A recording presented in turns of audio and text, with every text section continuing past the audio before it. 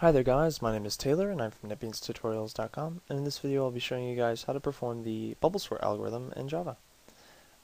Basically what the Bubblesort algorithm will accomplish in your code is it will sort all of your array integer values from least to greatest or greatest to least. Now that does sound pretty simple, but it can be quickly overwhelming to anyone who's not on familiar terms with arrays, fors, or whiles. Now granted, those are all simple concepts, but they're all working together to create something a bit greater here.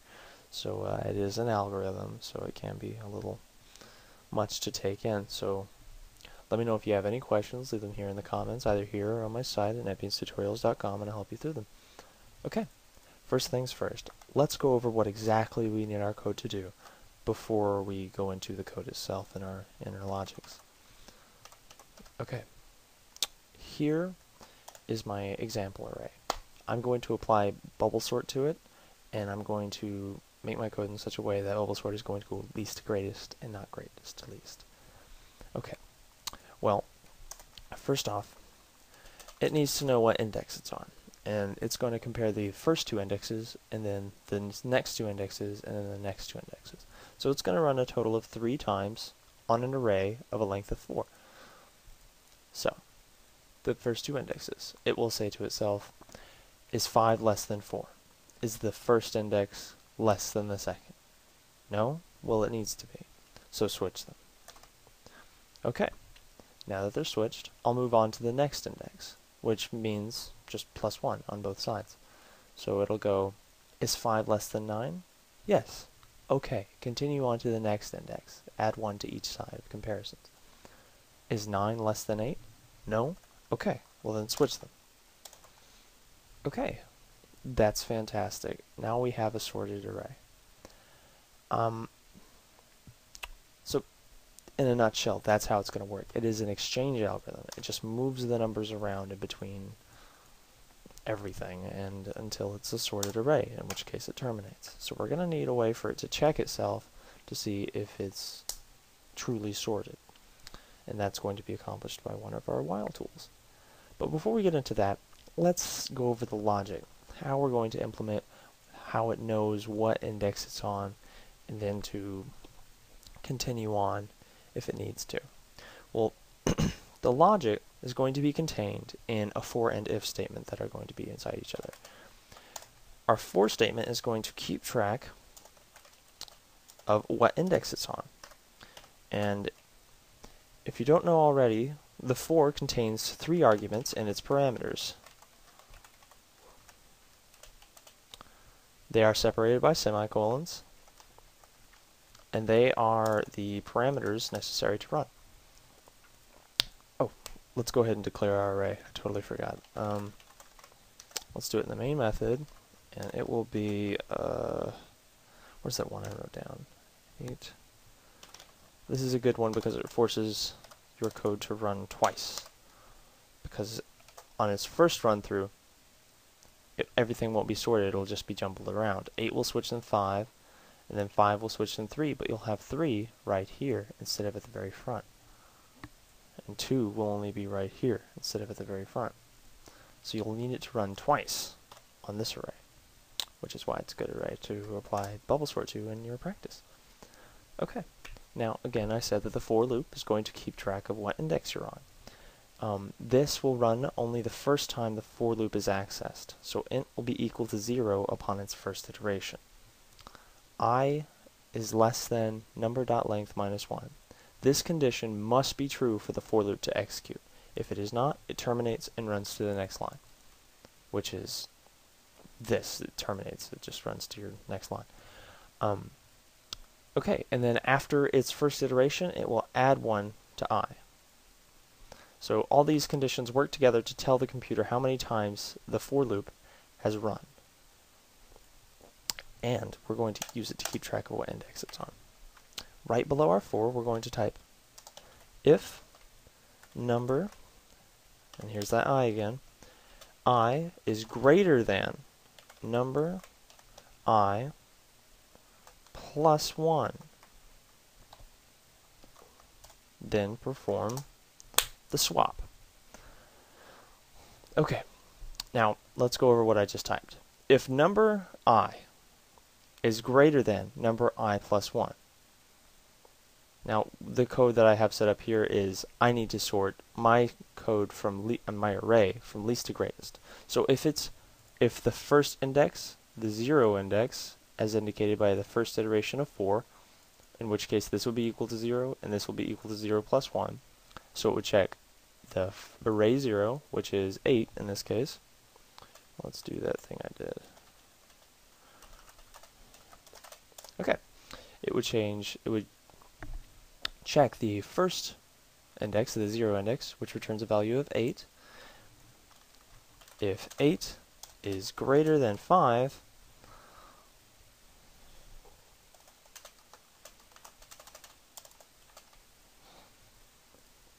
then perform a swap. And then it'll swap them out if they need to be. Now, you'll recall the way I performed the array switch was like this. I just went, okay, is 5 less than 4, back in my example. No, then switch them. And I just deleted the 5, put a 4 there, moved to the right, deleted the 4, and put a 5 there. Well, that's exactly what Java does, except it can't retrieve numbers in memory like I can. Once it deletes an array number via a swap, it's no longer there. So we need to create a temporary storage variable that's going to contain the number that would otherwise be deleted via our swap. So we're going to type int temp up here, and we're going to declare it. So if 8 is greater than 5, then that means that they need to be switched. So we're going to create our temp and say temp is going to be equal to number I plus 1, which is equal to 5 in our first iteration. Store 5 in temp. Now we're going to say number I plus 1 equals number I. Okay, now what that's going to do is it's going to put the 8 in 5's place.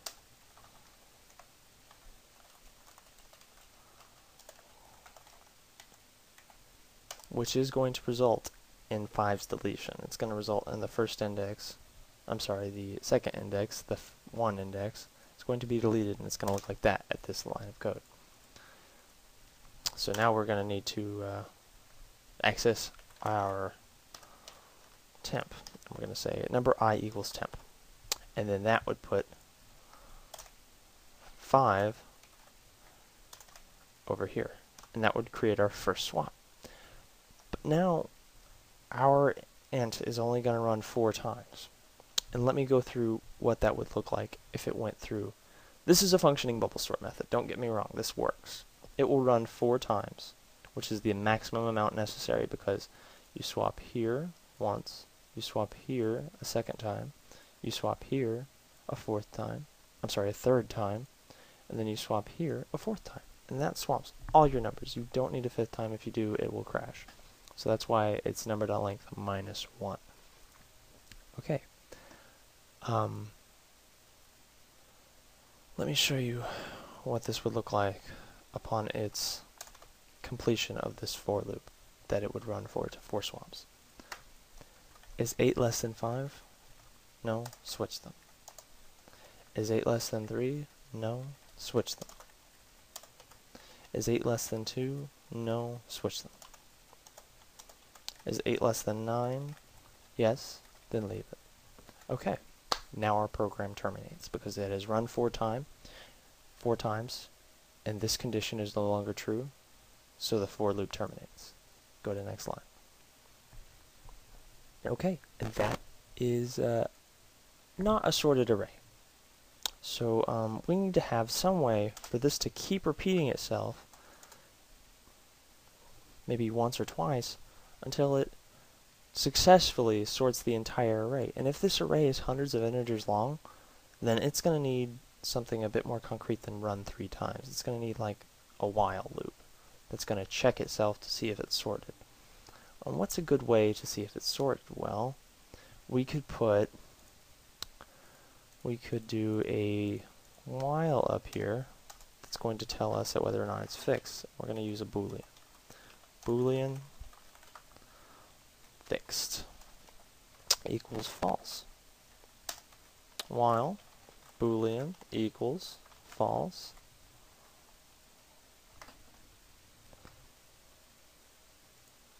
Oh, I'm sorry. While fixed equals false. Then we will run our for and if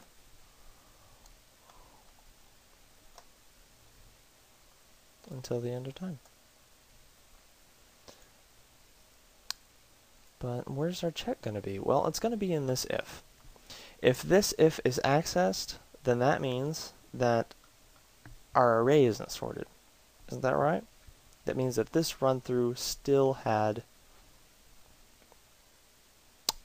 a swap that needed to take place, because this is checked 4 times. 1, 2, 3, and 4. If there is ever a swap, I want it to run through the while again. So I'm going to change fixed to false. And then right here, under the while, I'm going to change fixed to true. And what that looks really confusing, but it is it does work. Basically how it works, the while is equal to false upon its first iteration, because it says so right here. It has no idea of this, so just ignore that for now. While fixed is equal to false, run to next line, because false is equal to false. Fixed is equal to false. Next line, fixed is equal to true. Okay, now it runs through the for. Now it runs through the if. If this if is successful, and it tells the program at any point in time, through any of its swap checks, then it will run this, which will make our while keep repeating. So after it does our 8 greater than 5, store 5 in temp, put the 8 in 5's place, number I equals temp, fixed is equal to false, because this iteration of our if, of our for, was not perfect. It had to do 1 swap. So I want it to keep going through the while until it's perfect, until there's no swaps necessary, until this if is no longer accessed. If the if is no longer accessed, that means our array is sorted, and our while will terminate, because its termination is dictated by this line right here. Okay, now we're going to need to type something that's going to tell us whether or not our array is truly sorted. So right outside of our while, we're going to type for int I equals 0, I number dot length. We need some way to display our array, right? So this is going to print it.